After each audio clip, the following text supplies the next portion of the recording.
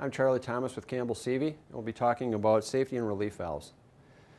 This would be a safety valve good for steam, air, or gas service, and this would be a relief valve good for liquid service. We'll talk a little bit about the steam, air, gas valve. Inlet is piped in down here, so this would go to your process system. Then there's a valve and seat in this area, and then the outlet is here. These are adjusting rings here, which once they're adjusted and set, there'll be set screws here so they can't be altered, and then there's a wire and a lead seal so they can't be altered. There's also a lead seal and wire up here. Both of these are crimped once they're set. These are set either by the manufacturer or by a national board assembler, and once they're because they're a code valve, once they're set, sealed, and tagged, they can't be altered with. If the lead seals or wires are missing, the valve is non-code and typically can just be scrapped because it can't be repaired either. The inspector, when they come, will be looking for this tag, and the capacity on the valve either needs to meet or exceed the capacity of the boiler if it's a Section 1 application, or the pressure reducing valve upstream, or control valve upstream if it's a Section 8 application. Section 4 applications would be for low pressure boilers. It's a little differently configured valve, but those capacities need to meet or exceed the capacity of that boiler as well. On the relief valves, the liquid valves, the inlet and the outlet are the same.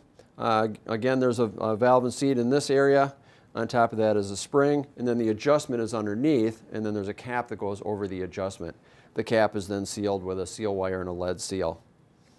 The capacity and nomenclature on here, the National Board certified valves will have a National Board certified stamp up here. The ones that don't have this are not governed by ASME code, and so can be you can take off the cap and adjust those the set pressure on those valves. Applications for these valves, you'll see these for Section 8 applications, you'll see these for steam, you'll see them on high pressure boilers. Anything set above 15 psi is a high pressure boiler.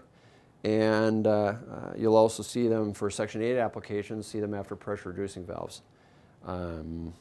Section 4 applications, you'll see them on low pressure boilers.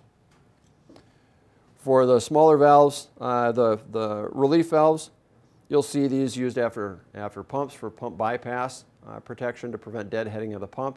You'll also see these after pressure reducing valves.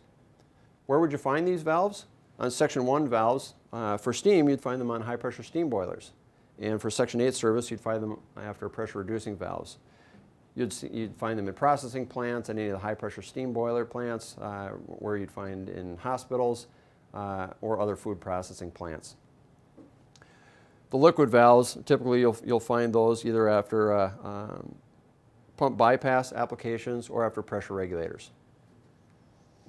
And these are safety and relief valves.